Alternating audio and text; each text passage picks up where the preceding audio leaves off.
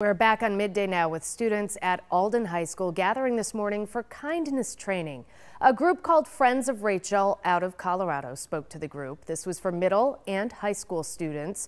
Rachel Scott was the first victim in the Columbine High School shooting, and her legacy lives on in the national nonprofit. The group travels to schools to talk about bullying, youth suicide, and overall mental health. The thing I love about this program the most is it's all about small acts of kindness and the idea that even a small kind act can start a chain reaction of compassion.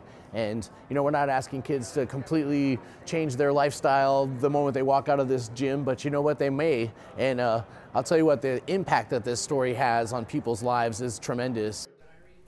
Later this afternoon, a smaller group of students will attend a training session to brainstorm more ways to bring more kindness and compassion to their school.